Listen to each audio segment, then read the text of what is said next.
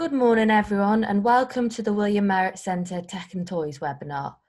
The William Merritt Centre and Forum Central have brought together a series of live and on-demand content between the 1st and 4th of December to celebrate International Day of Disabled People 2020.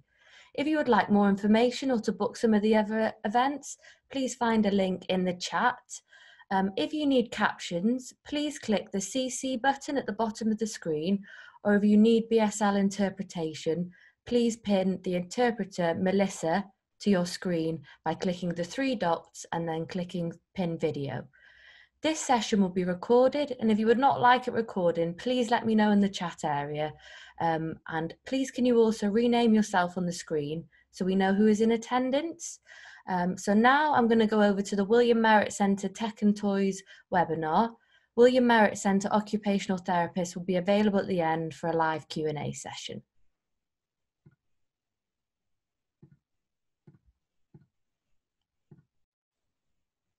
The William Merritt Centre is a charity offering impartial information, advice and assessments to disabled adults and children to make day-to-day life more comfortable and enable greater independence. We provide a range of assessments from kitchen and bathroom adaptations to switches and technology. We can also help you get about, whether that's with a scooter, wheelchair, buggy or a stair lift. Or perhaps if you're planning a trip further afield, we can provide driving assessments to help you keep driving for longer. We also provide driving lessons and advise on vehicle adaptations for you as a driver or your passengers, including a car seat clinic which ensures your child's car seat is fit for purpose. At the centre, we also provide Try Before You Fly assessments. This means you can get advice, information and equipment so that you can fly more comfortably. Other service we offer include moving and handling training, room hire and tour bookings. Thanks for listening. Now our occupational therapist and occupational therapist assistant will give you further information on our technology services. The starting point for switches assessments at the Technology Centre would be switch access assessments for toys. So this is where we look at cause and effect. So children can borrow toys where they can practice cause and effect at home. This thing can then build on to making choices using two switches, again which can be used on different types of toys. Progression on from that would be onto accessible gaming, where you can access different games consoles using a variety of switches and joysticks. We also offer assessments for access to phones, so again via either switch access or through inbuilt accessibility features. We also look at environmental controls which can be accessed through various devices including your phone, iPads and standalone equipment. And we also look at computer access, so we have a variety of keyboards and joysticks and again can look at inbuilt features on a computer. Switches, they start out really simple. If somebody starts out at a young age, you will start with a switch that you can use with a toy, and that's cause and effect. Press the button, something's going to happen. As that child then gets older, you can start looking into what else they can do with that switch, because toys, you know, they're okay when they're younger, but you get older, you know, you or I don't want to play with a toy. We want to be able to do other things. So switches can be used for a variety of things. They can be used for environmental control, so you can control your environment. They can be used to operate a powered wheelchair. They can be used to control a phone, a tablet, a computer. Pretty much anything you can use a switch with. So we have the jelly bean switch and the smoothie switch in large and medium size. The large size is good if you need a bigger surface area. Smoothie is good if you need low sides around the edge. The spec switch has a smaller surface area and it's good when used as on a headrest on a wheelchair or as a finger switch. The microlight and power pad switches are light touch switches, so are useful for people that cannot apply much pressure on the switch. This is an example of where switches can be located on a wheelchair for use. You've got your headrest. It can be mounted in a midline position. Using out your elbow, the armrest, next to a joystick, or on the foot plates.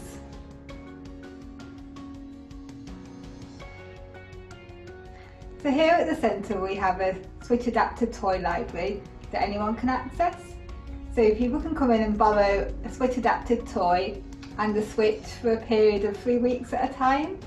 These are a range of Switches that you can borrow from the toy library. When they return a toy, they can then borrow another one for another 3-week period. This allows children to play with different types of toys at home before identifying which toy the family would like to purchase for the child. If you've got your own toys at home, or you want to buy some toys that you're then going to want adapting to be used with a Switch, all you have to do is, if you phone us up here at the centre and arrange to bring your toys in, and then we can have a quick look at them and let you know whether it's even going to be an option to Switch adapt them, and then you can just leave them with us, give us a couple of weeks, we'll get them adapted and let you know when they're ready. All we ask is for a small donation to our charity. With reference to adapting for Switches, we can adapt most battery operated toys that have an on and off switch or a button on them. For example, just a soft toy here, if it's got a button on its palm or its foot or in its tummy, those kind of toys are perfect. So this one's got one on his foot here, so you can hear that clicking. That's a button inside, so I can then adapt it so that you can plug a switch in, a bit like Paddington is here. So he's now got some sockets coming out that you can plug your switches in. What we don't want is toys like this. So this has got lots of different buttons, therefore you would need a switch for every single button on there, which just won't work and isn't practical. And this is Olive. Olive is 18 months old and has quadriplegic cerebral palsy, which means it's difficult for Olive to move and control her limbs, which means it's very difficult for Olive to play. We found out about the William Merritt Centre through our occupational therapist, who recommended that we come here to try some different Switch adapted toys for Olive. We sat down with Sophie and she helped us try a lot of different Switches to work out which ones particularly worked for Olive. And we found one that worked. As you can see, she's already loving looking at the toys and doesn't want me to talk. This means that we now borrow some Switches from William Merritt. We also borrow Switch adapted toys, which means at home Olive can play on her own, which she's very keen to do. It means that I can sit down and have a cup of tea, and it gives Olive some independence that she's never had before. Looking to the future, we've learnt about lots of different items that are available for Olive, such as adapted iPads, that means she will be able to play, and adapted Whizzy Bugs, which means she'd be able to move around, which means that we're really excited about what is available to Olive in the future, rather than feeling like she's unable to join in with people. Getting help from the William Merritt Centre means that she can join in and can have fun. Here at the William Merritt Centre we've got a few sort of different options for gaming. It mainly depends on what kind of console somebody wants to play on. The most accessible console at the moment is the Xbox One, mainly because Xbox have developed an adaptive controller. This adaptive controller allows you to plug in switches into the back and also USB joysticks into the side. So instead of using a standard controller where you have to navigate 2 joysticks, fiddly buttons and be able to hold it, we can then split that down into a single joystick like this, or like this one, and then multiple switches that can be placed on a lap, like on a tray like this, or they can be mounted on your wheelchair or wherever needs it, and the switch then replaces the individual buttons on there, and then that allows you to be able to play the games. We set things up differently depending on what kind of game you want to be able to play. A lot of people say, you know, that they're sick of sitting at home watching siblings play the games and they're just watching. So they're sat back, they're watching other people play, and they just want to get stuck in and do it themselves. So we've seen a variety of people that you know, they've come in, they've not been able to play at all, and they've gone away being able to fully play a game on their own without help from anybody else. Some people do just sit back and watch, and they don't always know that they can be involved. and being involved, puts them on a level playing field with other peers of the same, people at school with their siblings, and they can, it's a common interest that people have. It's mainstream equipment that you're just making accessible. It's not really a specialist piece of equipment. Here at the centre we offer accessible gaming assessments, so simply phone the centre up, explain that you're wanting to look into gaming, you're struggling with a standard controller, and then we can look at different options. You can come on in and we can try them all and see what works for you, and then advise you as to where to go from there.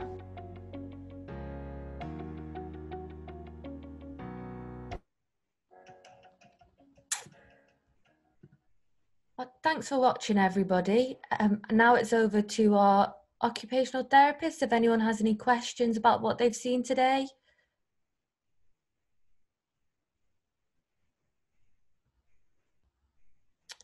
Any questions or? Hi there, yeah. Can I use my buddy button switch on the iPad or iPhone?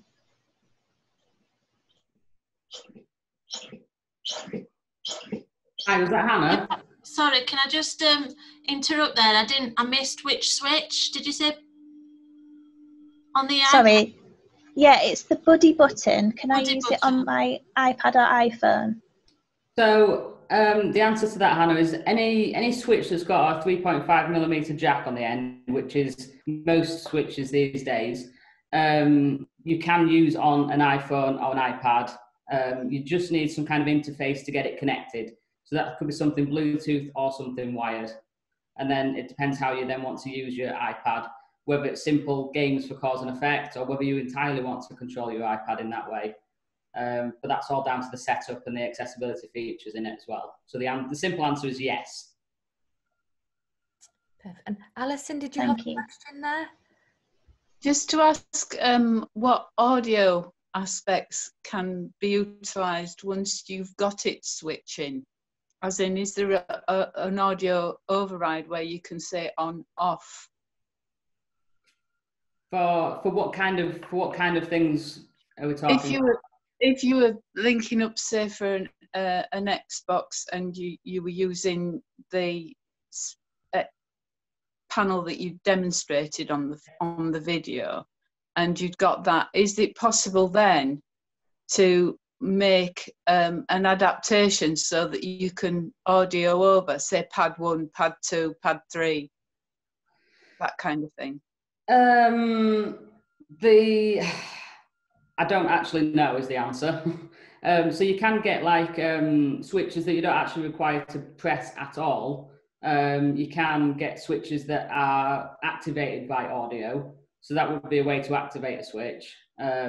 But we don't have much success with those because it's like anything with sort of speech recognition. They're not super accurate as far as, temperamental. Yeah, a definite press of a switch is a definite press. Whereas when it's listening out all the time, and then there's audio within the games that you need to listen out for, or that you have in the background, and then you need to be in an entirely quiet room as well, where nothing else is going on. But there are other ways as well to actually control games consoles with your voice. We actually don't touch on that here at the centre, but there is a charity called Special Effects who do a lot more work with that kind of thing. And also they do a lot of work with eye gaze control on playing games as well. Thank you. Okay. Any more questions at all? Yeah, sorry, me again. What's the maximum amount of switches that you could plug into a toy? I'll let you answer that one, Sophie. So it's more about how many switches people can use themselves. So if someone can't use more than 2 switches, then you don't want to be adding on any more switches to a toy because they can't then actually access them. So it's more about what the person can physically use. Also, if they can access quite a few different switches, we wouldn't recommend more than 4, just because it can get more complicated. The person has to remember what each switch is assigned to. You need to be able to mount or position the switches. So if you're using a tray, probably you won't be able to get more than 4 on a tray. So we'll say approximately 4. Obviously, you can do more, but it just gets a bit more messy after that. That's great. Thank you very much. There's a question in the chat. Can I adapt my own toys at home? I've just seen that one. The answer is yes, and we actually strongly encourage people to adapt their own toys at home, because that opens up a world of possibilities, because you can just go into a shop and look at a toy and think, I think that would make a good toy that can be switch adapted. What I'll do is I'll just put a quick link into the group chat there. There's a chap called Barry Ellis who has his own website called One Switch, and he does a lot of DIY guides as to how to switch adapt your own toys at home. So yes, the answer is yes. And that's the link there just coming through. Perfect. Thanks, Maxine. Okay. Does anyone else have any more questions? Or Sophie and Maxine, do you have anything to add that you think would be useful for people to know? Anything to add? No. Other than the fact that, you know, I don't think that something is impossible, because if you can use a switch, there's an awful lot you can do, even if it's just one switch. I think that, just to add to it, the main thing is to try different types of switches. If you try one and it's not working, it doesn't mean that person can't use a switch. There's quite a lot of different variety out there. Or if they can't use it with their hands, remember you can use any part of your body, as long as you've got that repeated and consistent movement. So like we did on the video, you've got your head switches, you've got the footrest. So just being open-minded and thinking outside the box. Perfect. Thanks, Sophie and Maxine. So if anyone, if no one else has any questions, well, thanks for coming today. Oh, there's Is it just for kids or adults too? So we see children and adults at the centre. So yeah, age is not a limit. So all ages, all medical conditions. If you want an assessment, you just need to phone up the centre and we can book you in. And then we'll spend time, it'd be myself and Maxine that would see whoever it is that comes in. And we can look at whether that's toys, gaming, environmental controls, computer access. So the more information you can give us beforehand, the better. It just means we can set things up for you, or if we need to research anything, we can do that. If you can't come to assessments, we can also just provide general advice, either via email or over the phone, and we can give you links to, like Maxine's done, different websites and different organisations that can help. Yeah, and also all the assessments are free as well, aren't they, Sophie, with the tech and toys? So yes, that's correct. And healthcare professionals can refer people over if they'd like to as well. Yeah. Perfect. And families can just phone up as well. So you don't have to have a referral. So it's open to anybody. Excellent. Any further questions? No. Well, thanks for coming, everyone, today. And we hope to see you at some of the other events. Thank you.